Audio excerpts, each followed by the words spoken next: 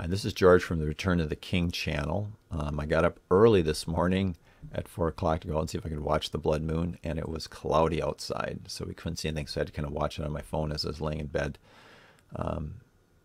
Knowing what's going on here, it's kind of hard to sleep. I kind of like to be, on high watch days, I kind of like to be alert and watching because I want to be aware of when it's going to happen. And one of the things I do is, okay, if it didn't occur in the blood moon, when is the next most likely time for the rapture to occur, especially in the next 24 hours? So the next most likely time for the rapture to occur is going to be at sunset. Paul said, we shall all be changed in a moment, in the twinkling of an eye. The twinkling of an eye is that period of time of twilight in the evening. And so what happens here, as the moon begins to rise, you can see it rising here. It's in the constellation of the Lamb, Aries. We see Jupiter's coming up here. We'll make it look like daylight. And so the sun is over here and it's setting, and we'll just spin it. Okay. Takes a little time. And there we have the sun is beginning to set, and the moon is beginning to rise here in the constellation of the Lamb.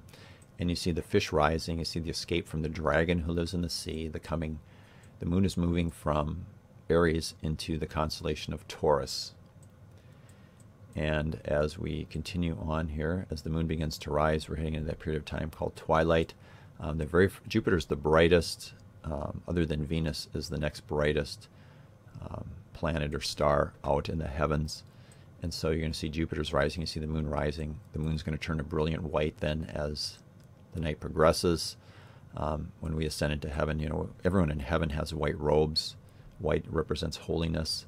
And so it makes sense that the rapture would occur at twilight on a full moon as the moon is rising. So the symbolism here is very good for the groom to come and rapture his bride away at sunset. That's the traditional time in a Jewish wedding. The groom usually comes at sunset for the bride.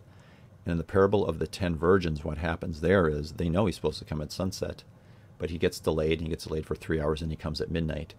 And so if we go ahead a couple hours, we see that the moon is rising and high into the sky, and at the same time the dragon from Revelation chapter 12, who was thrown down at the time of the rapture, is coming down as we are heading up into the heavens. The symbolism here is extremely clear.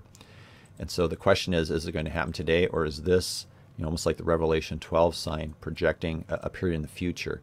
And so if it doesn't happen today, like I've said many times, I expect it to happen between now and the tribulation, which starts on November 24th and 25th. And that's what I believe it will start, you know, if it's going to be this year. And so everything looks really good. Everything on the world stage looks really good. Things are really coming apart, falling apart very rapidly right now. So this is what I'm looking for and watching for over the next couple of hours. I'm just at this point where I really don't lose hope. I mean, I know it's all coming. I've been shown many things. We're just here, and the Lord is coming soon. And so it could go as late as, you know, if it's going to go today, it could go as late as basically sunset in Jerusalem. And what's interesting, as you see, as the moon heads towards the horizon, the moon moves from the constellation of Aries, the Lamb, into the constellation of Taurus, Christ the Judge. It takes the moon 7 days to travel from the constellation of the Lamb to the constellation of Cancer, which represents heaven. And so, you know, this would be like another day if you're looking for another day. I know a lot of people are looking at, in a couple days from now, the flood date. And so that's a possibility too. Like, it could be any time over the next 2.5 weeks. I mean, it's a super high watch period of time. And so we'll see what happens. Like I say, the day isn't over yet, and so I'm still optimistic. And even if the day comes and goes, I'm extremely optimistic for the next 2.5 weeks. I'm actually optimistic forever, because this is all, the story in the heavens is all here. It's just a matter of interpretation. Have we interpreted this correctly? There's a lot of ways to interpret a lot of things. So hang in there. The Lord is coming soon, and he's going to rescue us before the dragon can devour us. And we can see the dragon here is coming down to earth. Thanks for watching, and hopefully we'll be meeting in the air soon. Thanks again. God bless.